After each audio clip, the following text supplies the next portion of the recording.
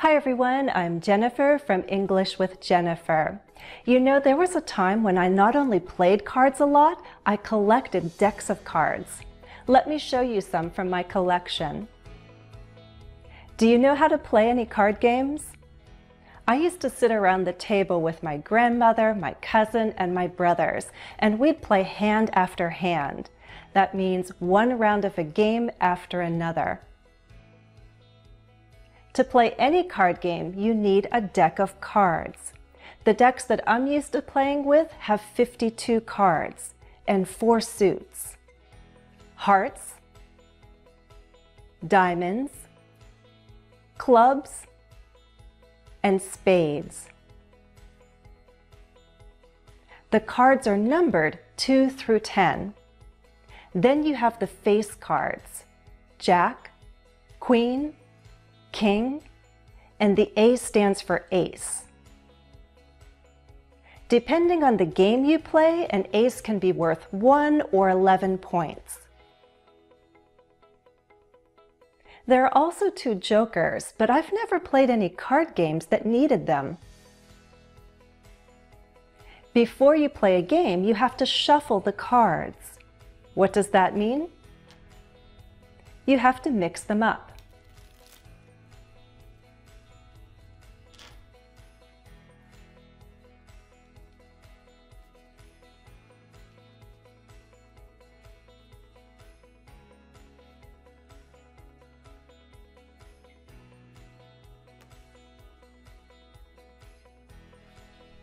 After I shuffle, I deal the cards to each player. I'm the dealer. When it's your turn, you play the cards you're given. Card games are popular, so it's not surprising that we have lots of idioms connected to these games. I'll share 4, okay?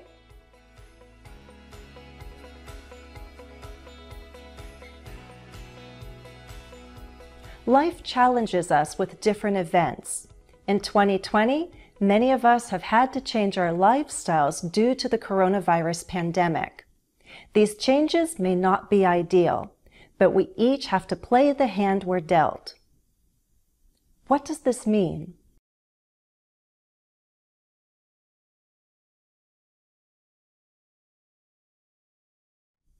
B. When you play the hand you're dealt, you accept the situation. But it's also about making use of what you have. You need to make the most of the situation. In a card game, you're given a set of cards, and you have to do your best to win using those cards. November is an important time in politics. We focus on elections. Politicians work hard for many months to win our vote. Maybe someone looks like they're on their way to losing, but maybe, just maybe, they have an ace up their sleeve, like support from a celebrity. What does this mean?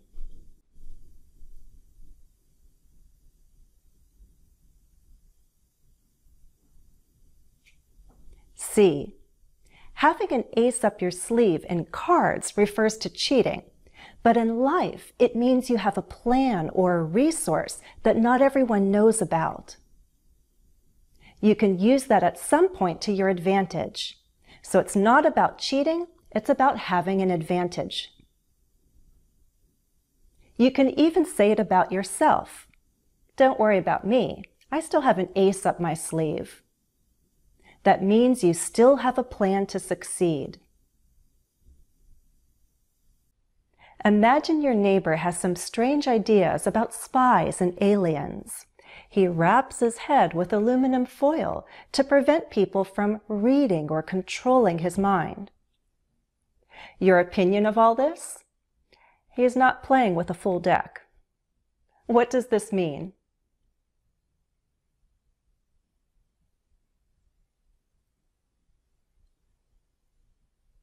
B. He is crazy, or at least a little bit. Let's face it, we're not always kind when we make remarks about other people. If you want to say or suggest that someone is either a little crazy or somewhat stupid, you can say they're not playing with a full deck. You can add some modifiers. He's not exactly playing with a full deck. She's not quite playing with a full deck, if you know what I mean. Let's say you have a job, but you're not happy with what you earn. You know you've proven yourself, and you want your company to recognize your worth. It's been 4 years in the same position. You could remain quiet and hope that eventually they'll reward you, or you could meet with your boss and lay your cards on the table. What does this mean?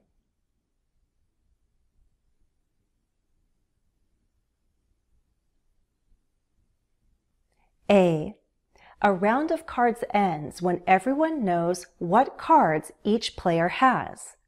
They all lay their cards on the table. They reveal their cards. So laying your cards on the table in everyday life means that you're completely honest. You tell people your plans or your true thoughts and hope that they treat you favorably. Do you remember all 4 idioms? Match the expressions to their meanings.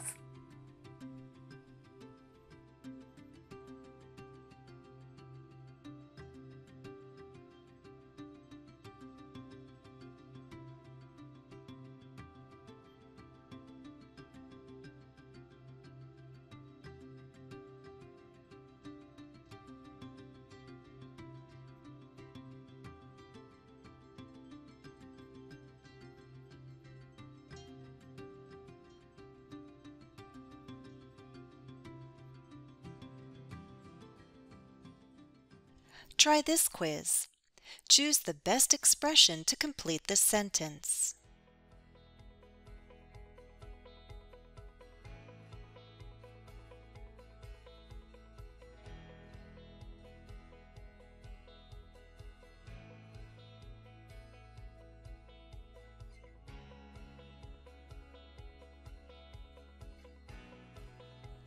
Joshua has been dating Emma for 9 months. He's convinced that she's the one. This weekend he plans to lay his cards on the table. He'll tell Emma everything in his heart and ask her to marry him.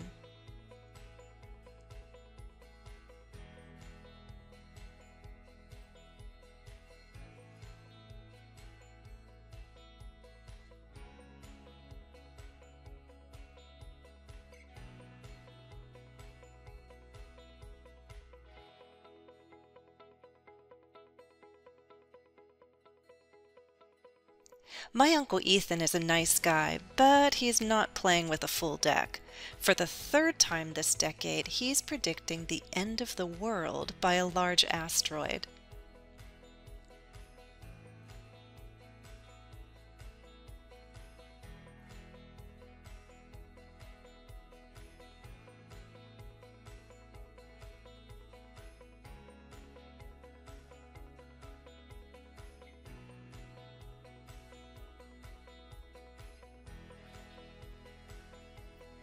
The employees will have to take a 10% pay cut, but no one is complaining.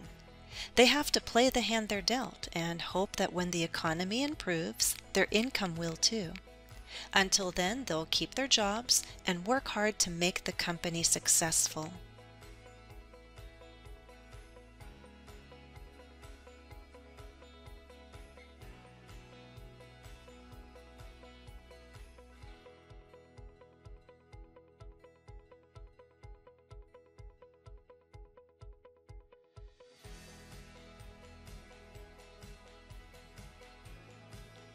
Kayla hopes her high grades will get her into the university of her choice, but if her academic record isn't strong enough, she still has an ace up her sleeve. She plays the cello, and she knows the university orchestra is always looking for good musicians.